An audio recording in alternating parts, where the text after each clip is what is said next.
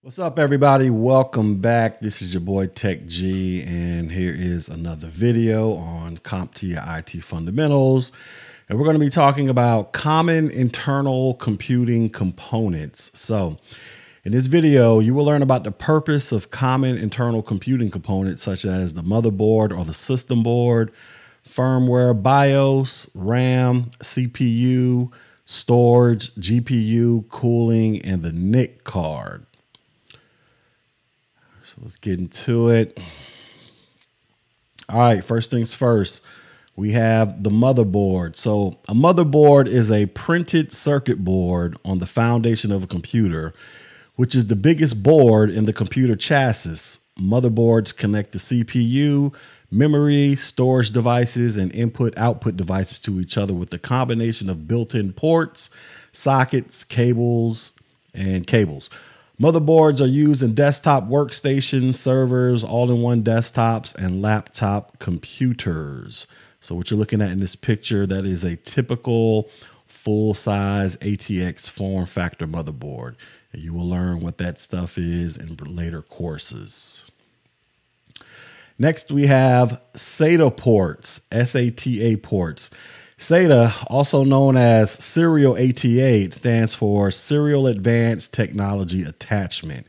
It is an interface used to connect ATA hard drives to a computer's motherboard. Some motherboards have front-facing SATA ports used with mass storage devices such as DVD drives, SATA hard drives, and SSD drives, while others have top-facing SATA ports. So these are these little blue things right here are what you connect the hard drives to on the motherboard. Next, we have port clusters. So desktop motherboards have a port cluster that is visible at the rear of the system, which allows for external devices to plug into these ports. Motherboards can vary in size, which is known as a form factor. They can also vary when it comes to number and types of card slots, number and types of memory modules, and the number and types of ports available from the rear of the system, and other features as well. So here, you guys should be familiar with this. This is what you plug all of your cables into to bring your computer to life for the most part. Next, we have expansion slots. An expansion slot, also known as a bus slot or expansion port, is a connection or port inside a computer on the motherboard or riser card. It provides an installation point for a hardware expansion card to be connected. Motherboards for desktop computers have at least one expansion slot, and most have 3 or more. Expansion slots are used to add cards that provide additional ports or replace low performance parts with higher performance parts. Next, we're going to talk about the laptop motherboard. So laptop motherboards provide the exact same functionality as that of a desktop motherboard. The major difference is that on laptop motherboards, rather than the ports being clustered, they are attached to the edge of the laptop. And ribbon cables are used to connect the display, keyboard, and touchpad to the motherboard. The processor is cooled by a thermal module connected to a fan. So that is a laptop, a standard, typical laptop motherboard. Next, we're going to talk about BIOS and firmware. So BIOS stands for Basic Input-Output System, and it is a ROM chip, a read-only memory chip found on motherboards that allows you to access and set up your computer system at the most basic level. The BIOS is responsible for locating the drive that has the operating system, setting the processor and memory speed, setting ports for drives and external connections, and much more. When you first turn on your computer, the BIOS, also known as a type of firmware, but the BIOS runs programs that activate essential parts of the computer. Later in the startup process, the BIOS firmware hands responsibility over to the operating system to finish the startup process. Firmware is a software program or set of instructions programmed on a hardware device. It provides the necessary instructions for how the device communicates with other computer hardware. You will come across a term called UEFI, which stands for Unified Extensible Firmware Initiative, which basically refers to an enhanced type of firmware used on almost all desktop and laptop computers starting back in 2014. UEFI firmware can be navigated with a mouse or a keyboard. It supports hard drives up to 2.2 terabytes and larger, and provides faster startup as well as additional features. So here is a screenshot of what you will see if you were to go into the BIOS and start trying to configure your computer. The thing about this is you're going to have to use your keys and your tab button to navigate this type of menu.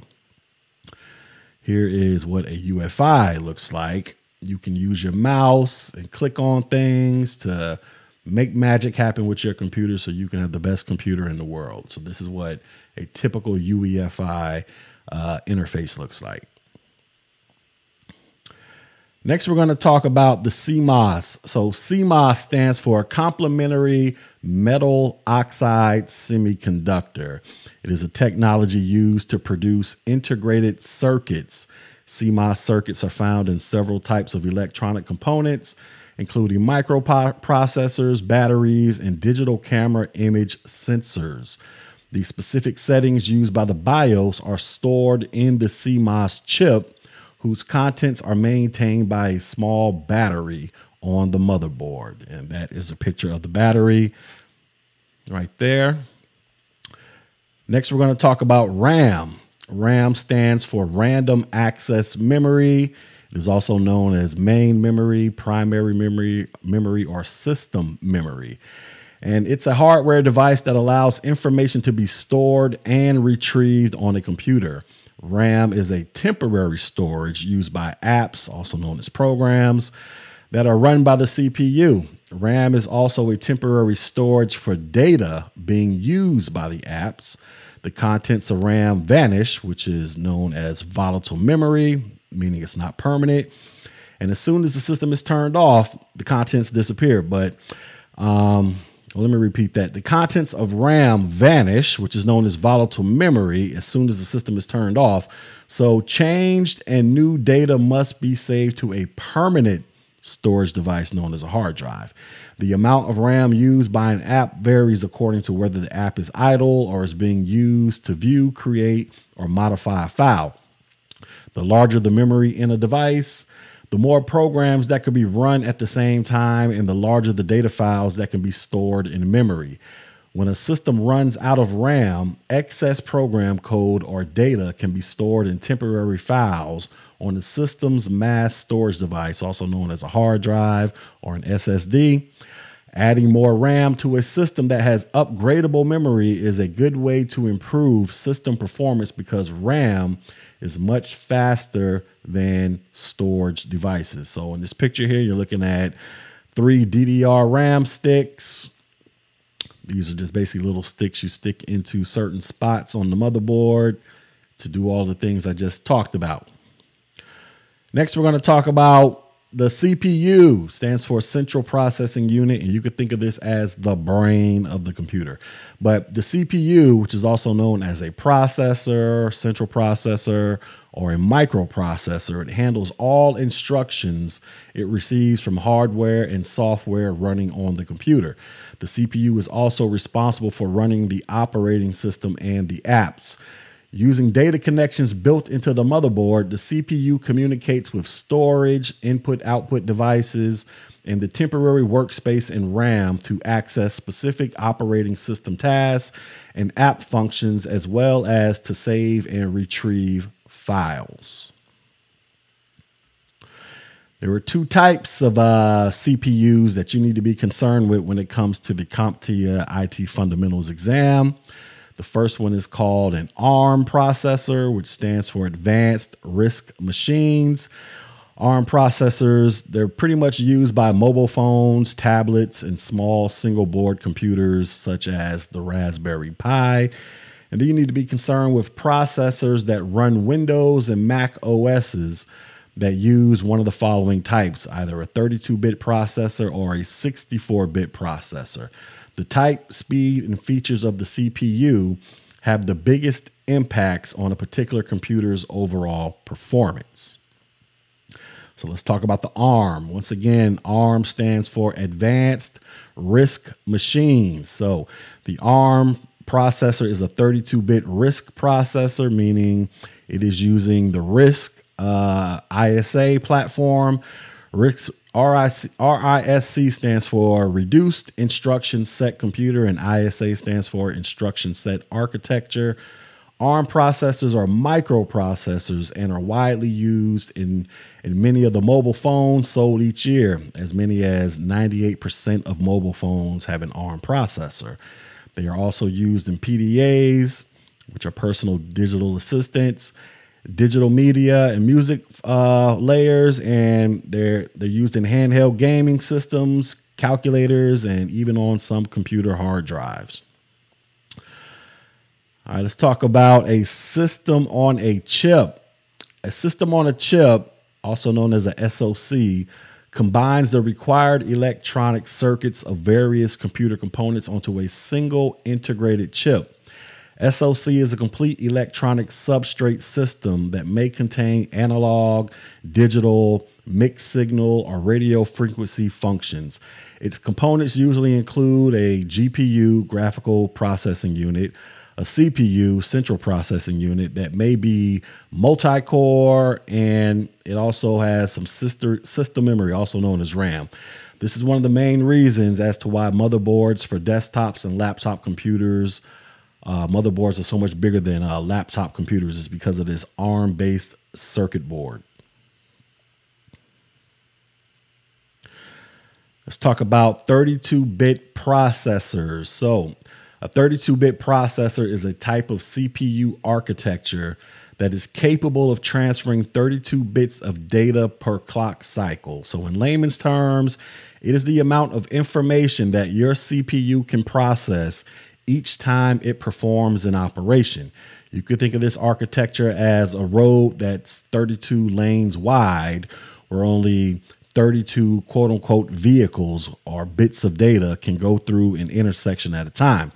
A 32-bit processor can also support a 16-bit operating system as well.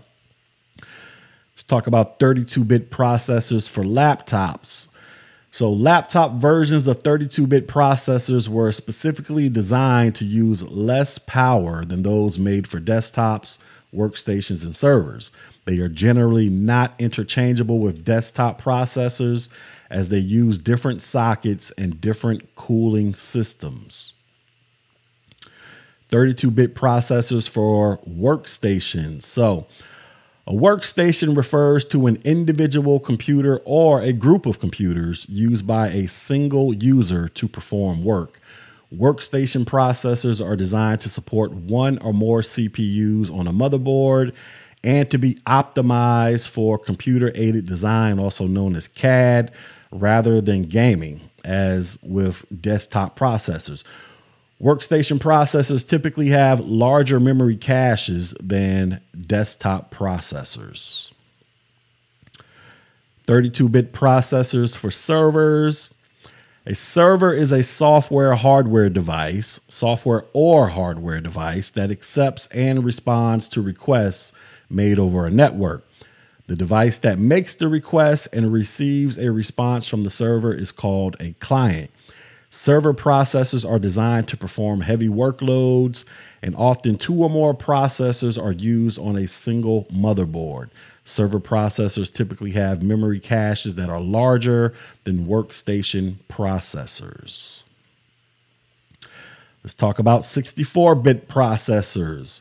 A 64-bit processor, which is a Intel x86 processor that also runs 64-bit software, is also known as an x64 or x86-64 processor, but it supports both 64-bit and 32-bit operating systems and apps. A 64-bit processor supports much larger amounts of RAM than a 32-bit processor, and as a consequence, can work with much larger amounts of data at the same time. Most 64-bit processors also feature 2 or more processor cores. Each processor core runs like a separate processor. All right, so let's talk about 64-bit processors for laptops. Laptop processors from Intel and AMD have also supported 64-bit operations for over a decade. Laptop processors typically have smaller memory caches, slower processor clock speeds, and other optimizations for running on battery power, and they fit into different sockets than their desktop counterparts. Laptops are more popular than desktop computers, and there are a bewildering variety of laptop processors on the market. Next, we have 64-bit processors for workstations. Most Intel, Xeon, or Xeon, I can't remember how it's pronounced, and all AMD Opteron workstation processors support x64. Compared to 64-bit desktop processors, they are optimized for 3D rendering and CAD support. Systems used for workstations usually feature 16 gigabits or more of RAM, high-end video cards made for accurate rendering, hard drives using serial attached SCSI, also known as SASE, and SATA Express, and 2 or more 27-inch or larger displays. 64-bit processors for servers. So most Intel, Xeon, and AMD Opteron and EPYC server processors run on 64-bit operating systems and apps. These processors are optimized for use in dual processor or multi-processor operations and for very high-speed networking. Gigabit or 10 gig LAN support, RAID, array mass storage, and optimization for media streaming and file sharing are typical features. Let's talk about the GPU. Stands for Graphics Processing Unit. A GPU is a programmable logic chip specialized for display functions. The GPU renders images, animations, and video for the computer screen. The GPUs are currently found in 2 places.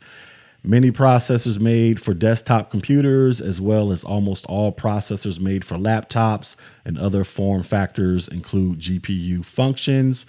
Also, for higher performance in gaming, 3D rendering, and CAD, cards with discrete GPUs are used in desktops and workstations and some gaming laptops. If the GPU is built into the processor, the GPU typically uses a portion of system memory. If the GPU is built into a card, the card has its own memory. Desktop computers that support CPUs with integrated GPUs have video outputs in their port cluster. However, these computers can also use graphic cards similar to the one shown on the screen here. And that is a picture of a high-performance GPU, by the way. Let's talk about storage. Computer data storage is a technology consisting of computer components and recording media that are used to retain data. The operating system, apps, and most data are stored in an internal drive. 2 types of drives are used for system storage in desktops, laptops, and similar computers. You would have a hard drive and you would have a solid state drive, also known as an SSD. Hard drives, a hard disk drive, which is also known as just a hard drive or an HD or an HDD, is a non-volatile data storage device. That means it can keep data for a long period of time. It is usually installed internally in a computer, attached directly to the disk controller of the computer's motherboard. It contains 1 or more spinning metal or glass platers that are coated with a magnetic substance. Read-write heads move across the platter to read, write, and rewrite data as needed. Typical desktop hard drives are 3.5 inches wide, whereas laptop hard drives are 2.5 inches wide and are also shorter in height. Both types connect to the motherboard via SATA connections. Typical storage capacities range from 500 gigabytes to 4 terabytes or larger. Let's talk about solid state drives, also known as SSD. A solid state drive, like I said, is known as a SSD or a solid state device or a solid state disk, is a device that uses integrated circuit assemblies to store data persistently, typically using flash memory and functioning as secondary storage in the hierarchy of computer storage.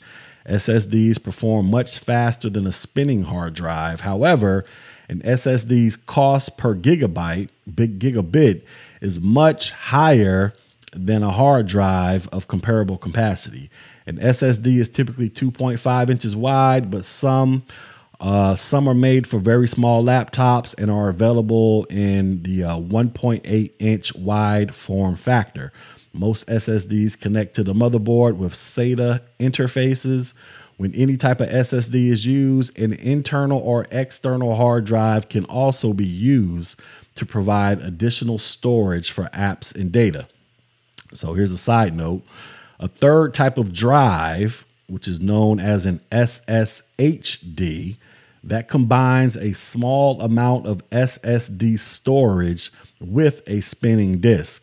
It is less expensive than an SSD, but provides faster performance than a spinning disk. So just think of it as a combo of a standard hard drive and what you're looking at on your screen, the SSD. Let's talk about cooling. So computer cooling is required to remove the waste heat produced by computer components to keep the components within permissible operating temperature limits.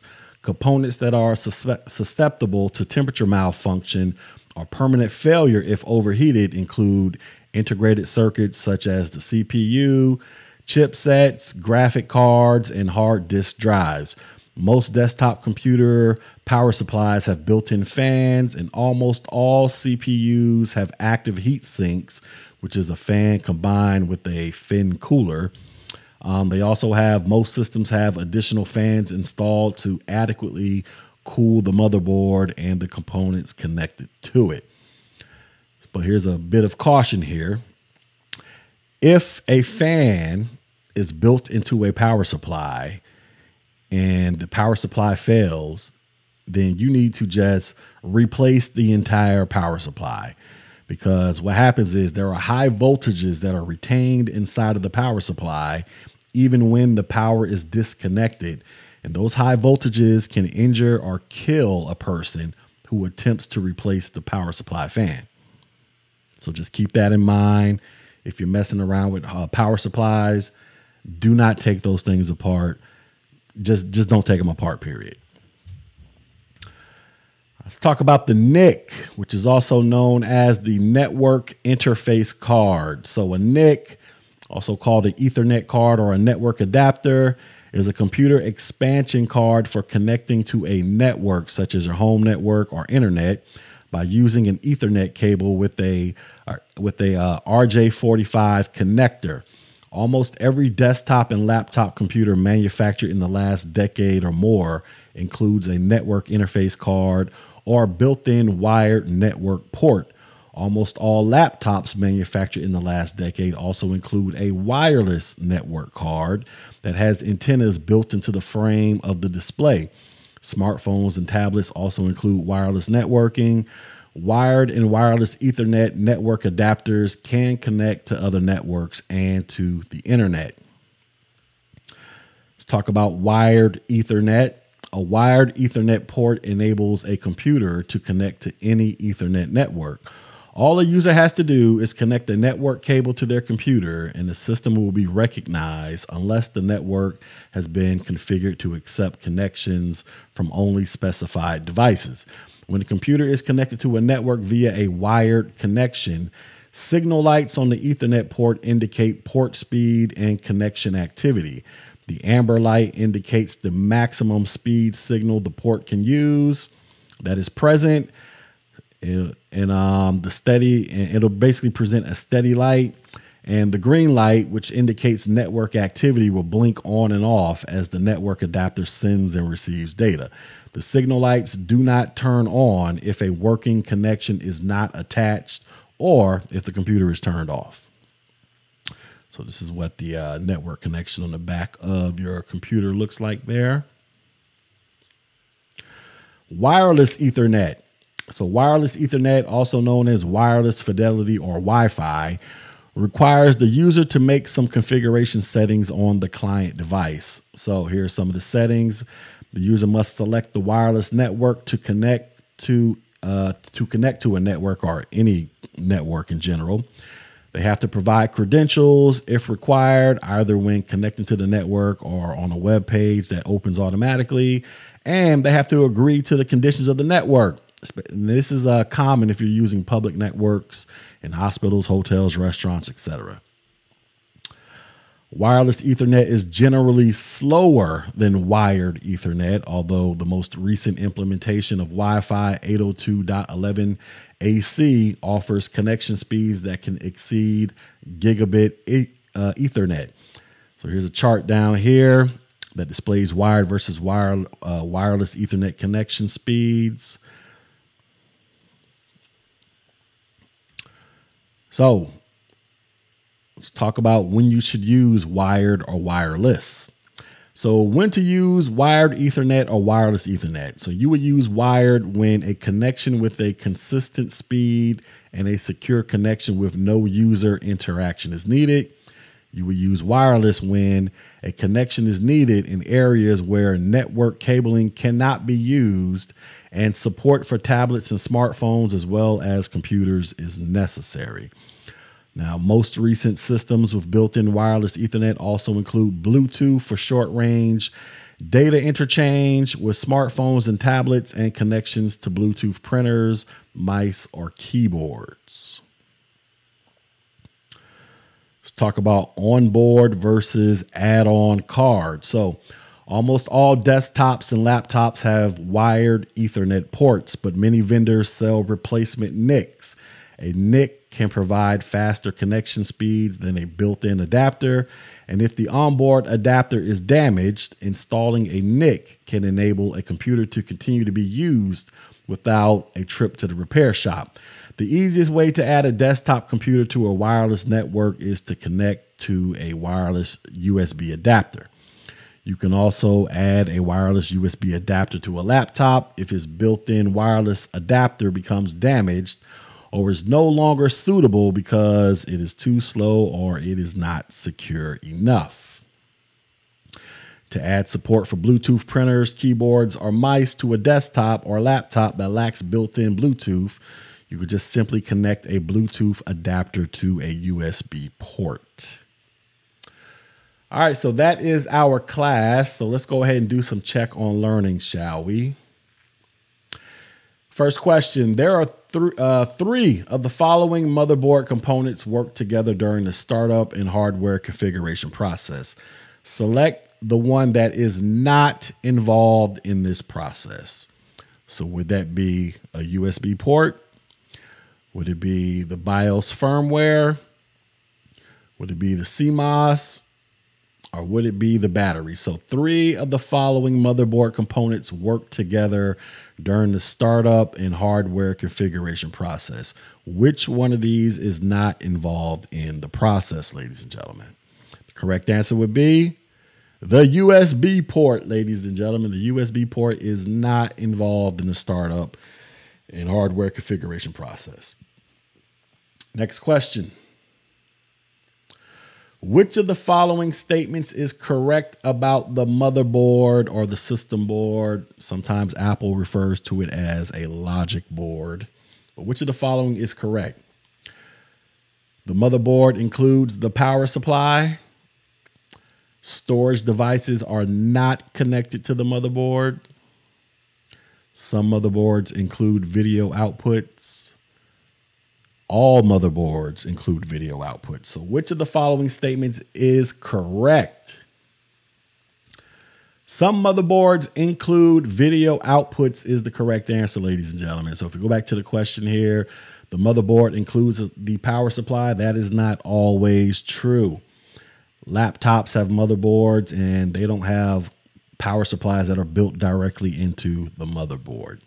Storage devices are not connected to the motherboard. That is not true. Storage devices are connected to the motherboard via SATA ports, and all motherboards include video outputs. That is not true. Some motherboards include video outputs. Final question. Your client wants a drive that combines a spinning mechanism with a small amount of SSD storage for better speed. Which of the following do you need to install?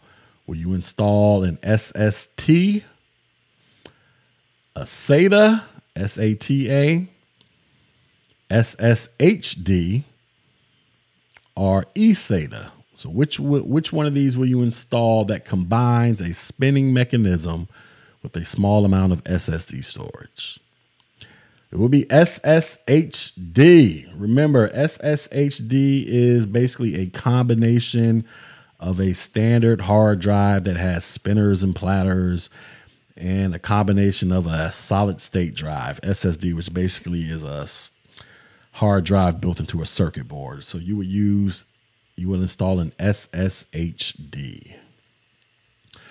All right, so that concludes our class. So in summary, we discussed motherboards and system boards, firmware, BIOS. We talked about some RAM, CPUs, GPUs, and we talked about NICs. For more information, please visit my website, Technology G, so you can get read up on the latest and greatest to help you successfully pass your CompTIA IT certification exam. And until next video, peace.